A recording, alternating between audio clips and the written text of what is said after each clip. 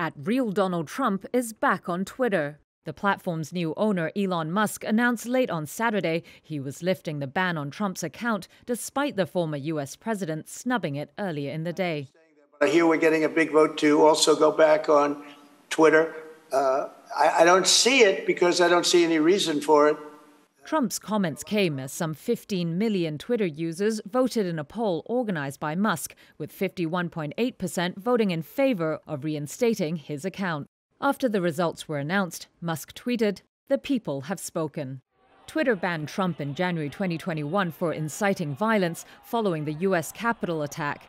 Trump then had his own Truth Social app developed and made that his main source of direct communication with his followers.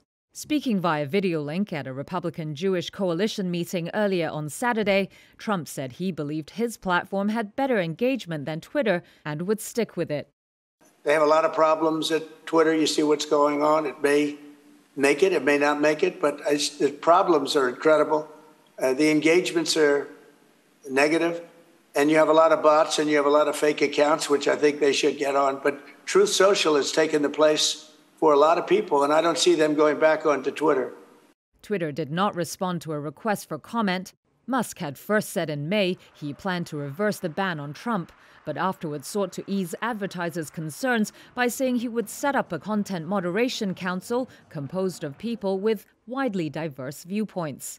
Musk said no account would be reinstated before the council convened and until there was a clear process for doing so.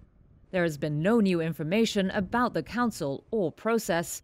Musk on Saturday tweeted, "New Twitter policy is freedom of speech but not freedom of reach," saying users would not find hate tweets unless they specifically seek them out.